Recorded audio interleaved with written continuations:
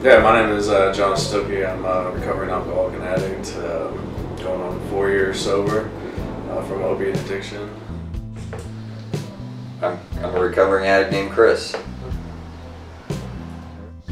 My name is Colton Baker. I'm a recovering heroin addict. Hi, my name is Jesse. I'm a recovering heroin addict. My name's Luke. I'm 33 years old. I'm a recovering heroin addict. My name is Justin, and I am a recovering heroin addict. My name is Courtney. I am a person with a substance use disorder.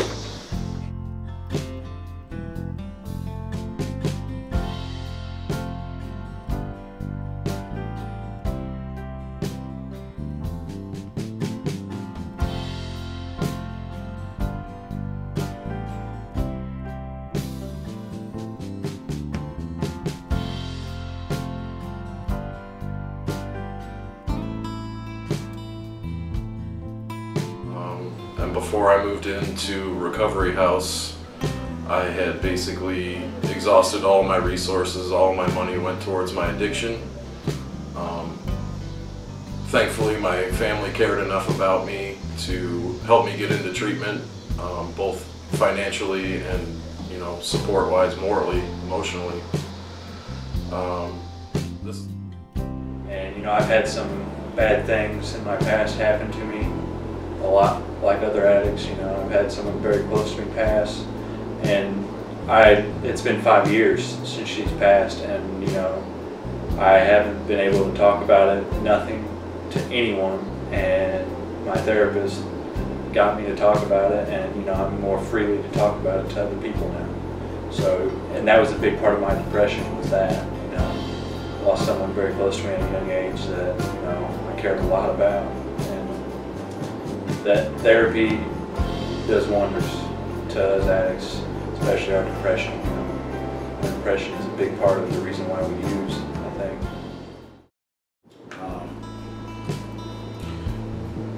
In addiction, we lose so much hope. We lose so many, not only just material things, we lose ourselves. We start to not even understand who we are and some of the things that we do, and we find ourselves in a place where we never imagined being. And one day when you wake up and you're in that world that you've become to learn how to navigate through, but you really don't understand, you have to be able to regain back a lot of those things that you lose. Yourself, your financial situations, your decision making, your interactions, relationships,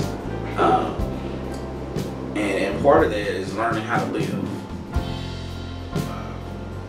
I literally got to the point that I had my own apartment, I maintained my own apartment, but it really wasn't.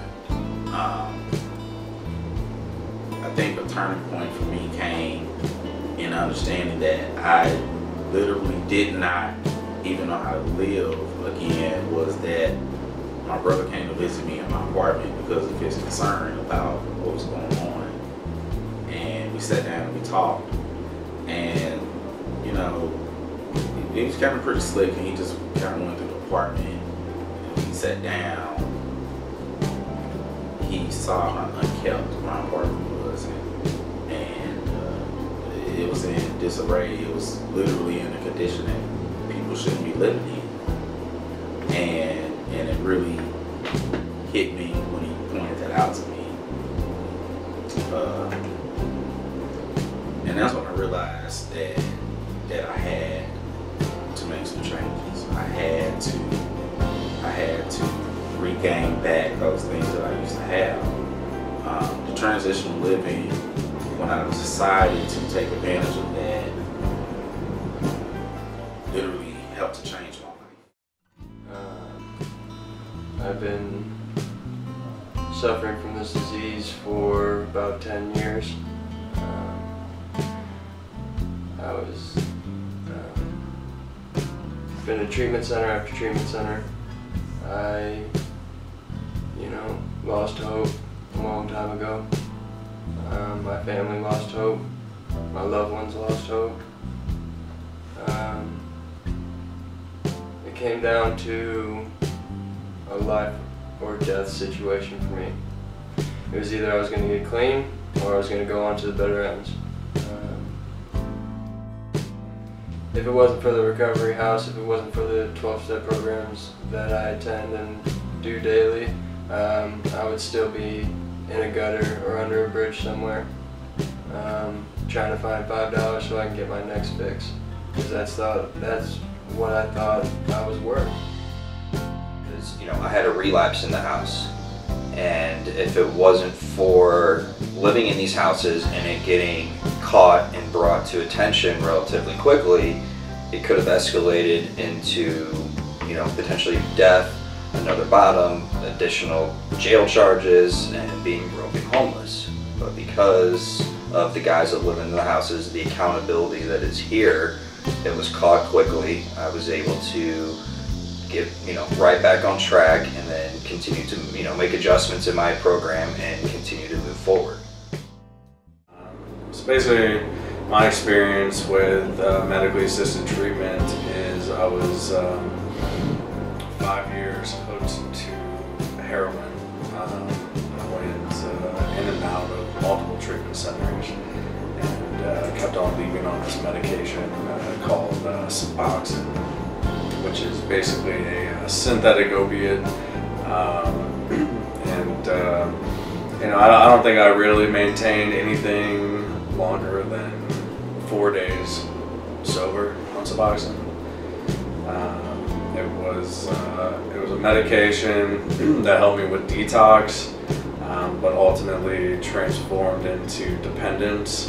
And at that point, it was one of those things where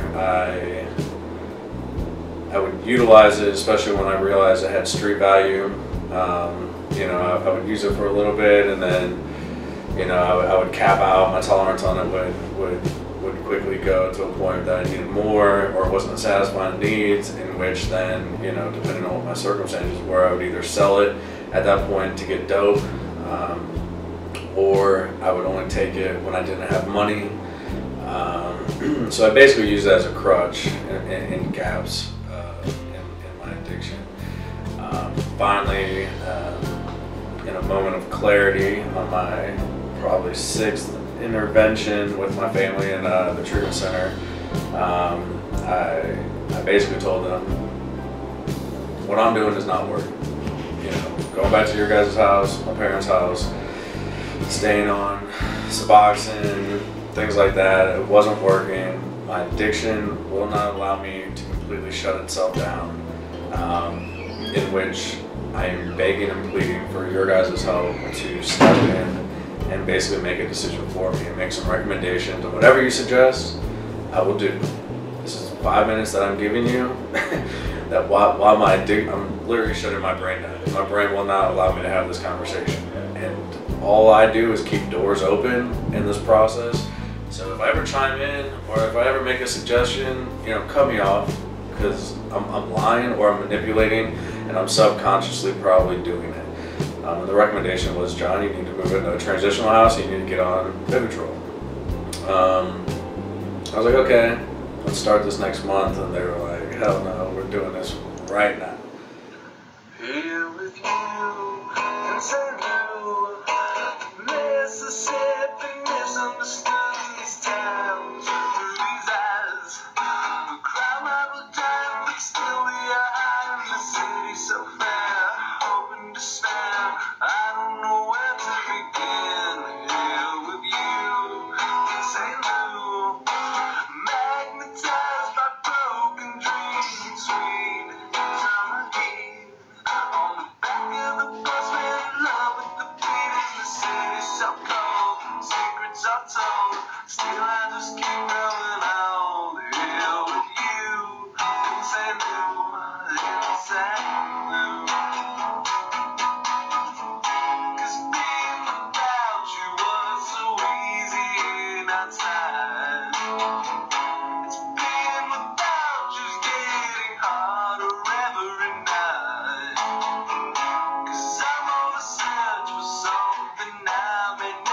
receive the unfortunate king here with you in St. Louis. Been running transitional living houses called Recovery House for almost 3.5 years. I work at a treatment center called Assisted Recovery Centers of America. I'm a patient care coordinator and a peer support up there. I also am the president and executive director of Archway Institute, which is a nonprofit organization that helps fund people in recovery.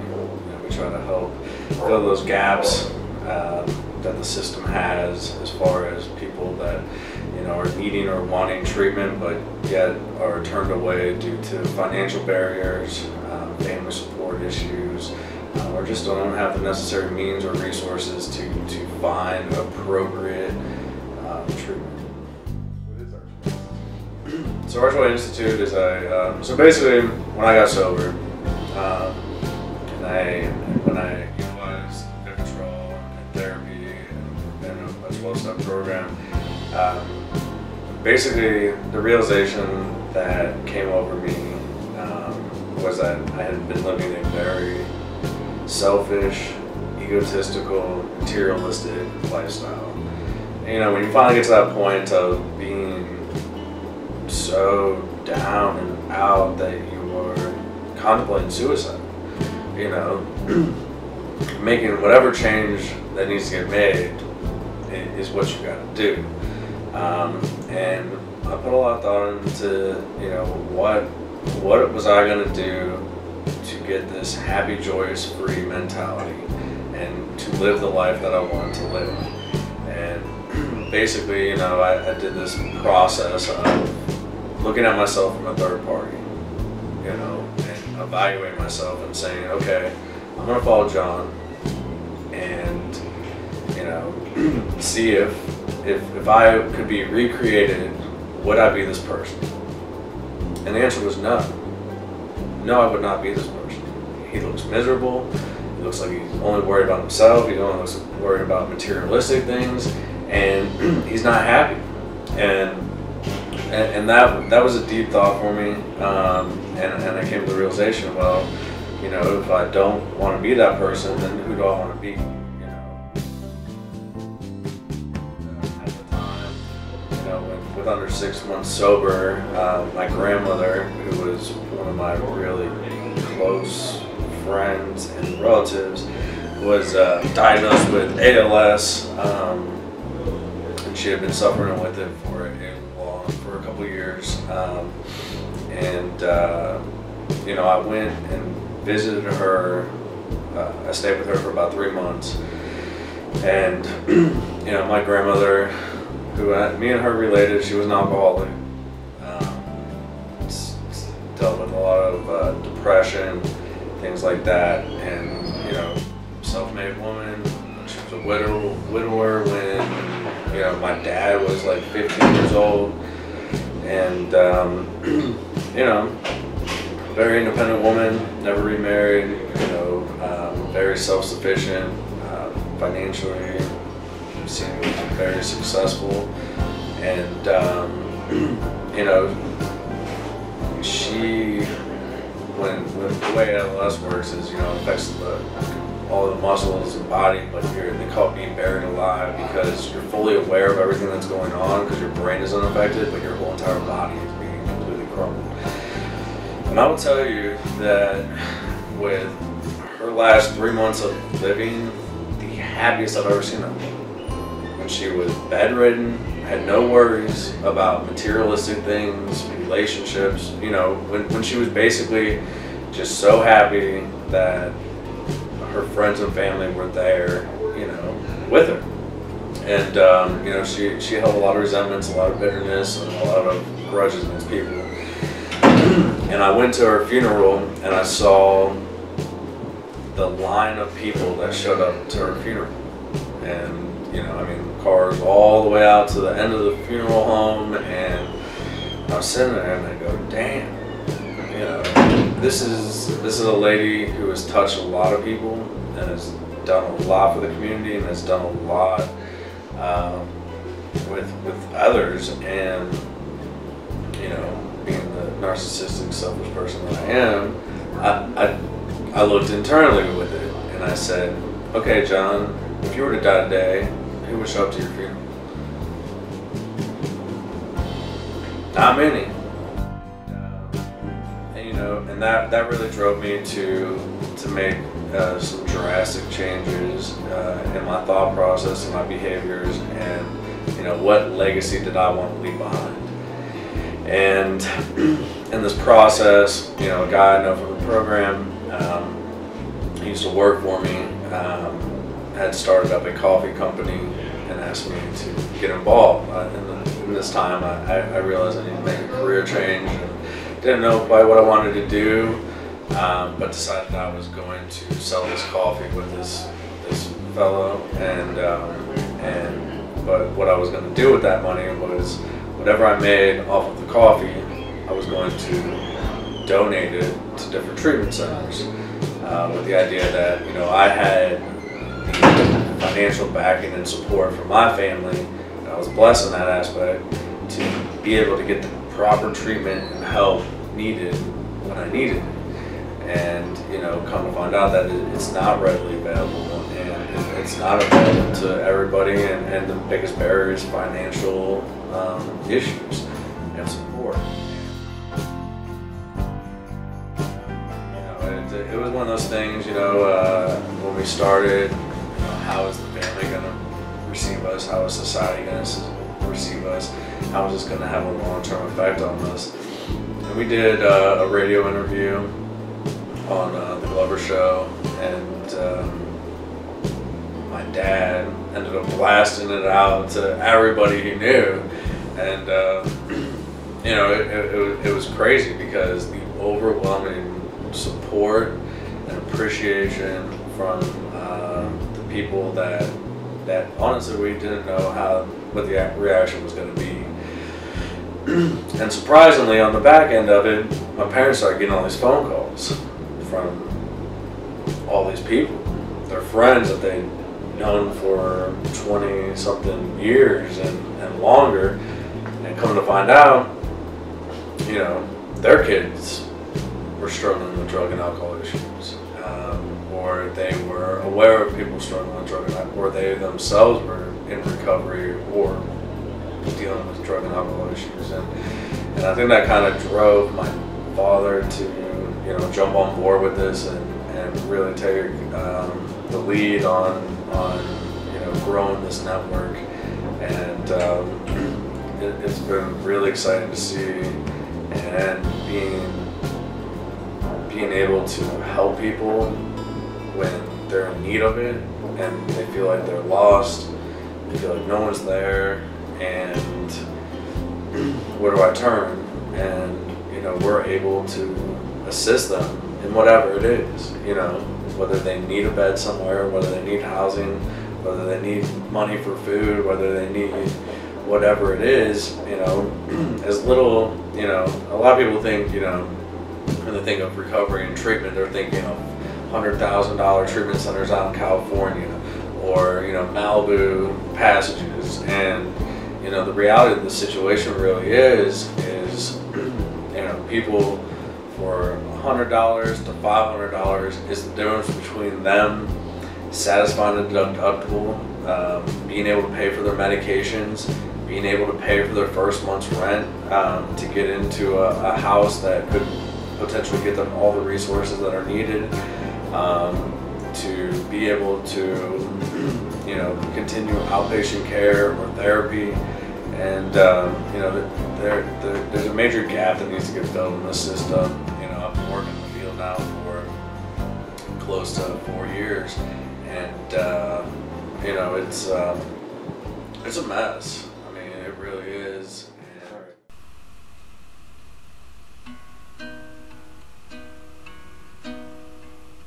Smile, though your heart is aching.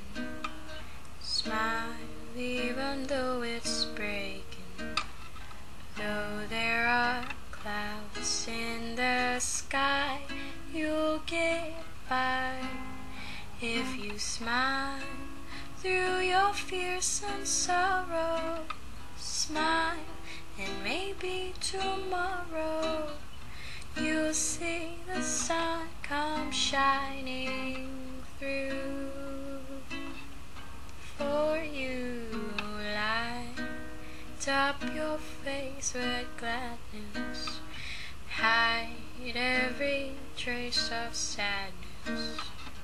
Although a tear may be ever so near, that's the time you must keep on trying. Smile, what's the use of crying? You'll find your life is still worthwhile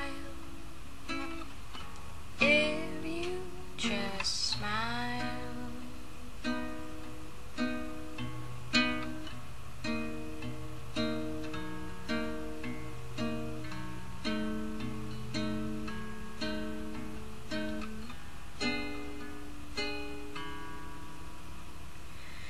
Light up your face with gladness, hide every trace of sadness.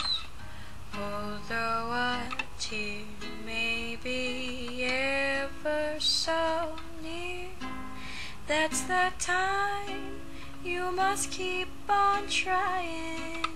Smile, what's the use of crying? You'll find that life is still worthwhile if you just smile.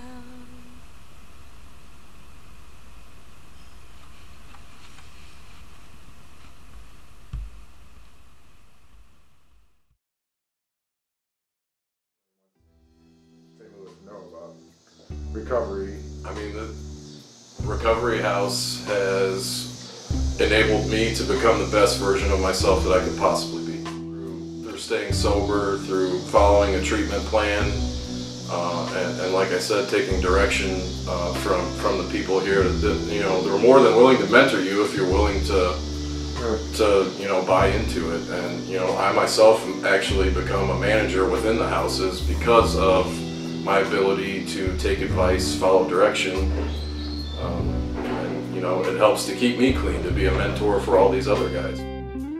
Honestly, the recovery house means pretty much everything. I mean, if I didn't have the recovery house, I wouldn't know what meetings were.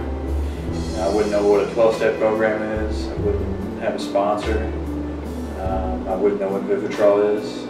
And, you know, being around other addicts that are just like me or a lot of similar like me, they help me and motivate me to do better and motivate me to stay in recovery because they're trying to do the same thing. You know, it's not just the houses, it's them too. You know, like I need those people here with me all the time. And, you know, like I said, it means everything to my recovery. Well, it's really, I mean, it's been a developing process. When I first came in, it was just a few houses and that was associated with the treatment center. Now we've grown tremendously, and now we're providing guys with resources for jobs, food, clothing, medication. We've got connections with treatment centers now. It's really been, you know, an expanding process as the houses have expanded. Well, through these houses, you know, I have become a house manager, and, you know, I've been provided job opportunities. I will be starting working at a treatment center as a peer specialist due to my experiences here in the houses.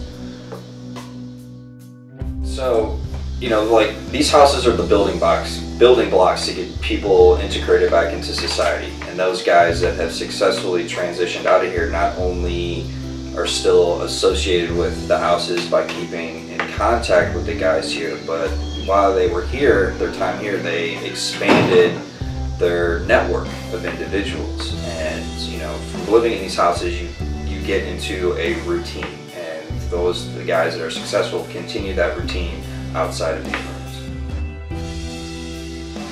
People do recover from addiction. Addiction is a treatable disease, and there are some very simple steps that you can take to succeed. I'm a house manager with Recovery House. What is Recovery House to me? Recovery House is a resource for sobriety. People come to Recovery House who are struggling with addiction, who don't necessarily not have somewhere to go, but need a safe environment to succeed. My life became chaotic in the use of drugs, and it was very much in despair. And the Recovery House was, I feel, a very key component in me recovering from the life that I started to live. And really helped me. Really need to take advantage of all the tools and all the resources that are available to you. Sometimes it's not a matter of just picking and choosing and deciding what you're not going to do. You really have to be open to all those things that are going to assist you in recovering from the life that you found yourself in. Transitional living and recovery housing is I think critical because we lose so much in our active addictions that we have to allow ourselves time to be able to rebuild, to be able to regrow, to be able to relearn.